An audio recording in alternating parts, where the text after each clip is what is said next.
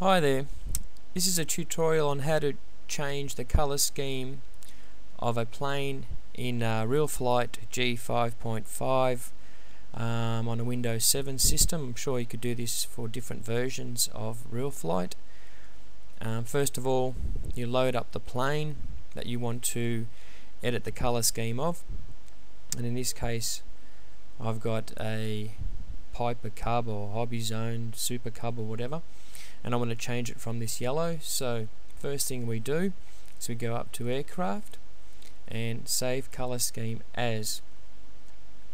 Now what this does is gives us the option to rename this so that it creates a few images of the UVs of this model that we can bring into a image editing software and change. So I'm just going to name this as Test and hit OK.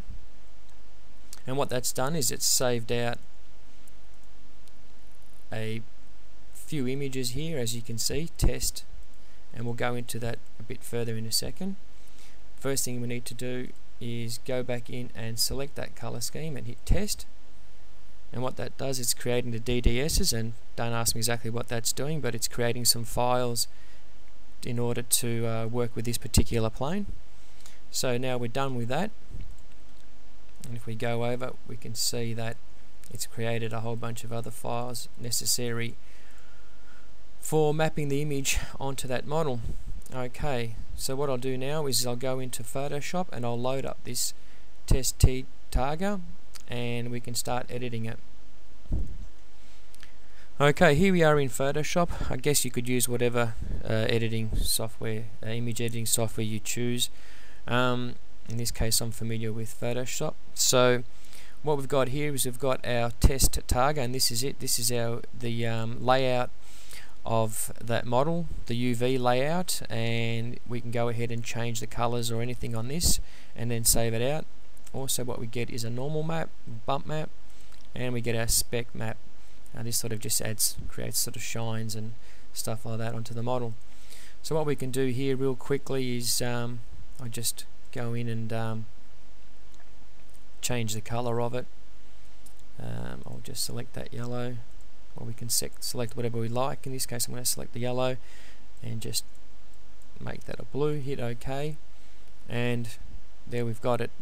We've changed it from yellow to blue, and we can go ahead now and save it over the exact same name, and then we can load that in.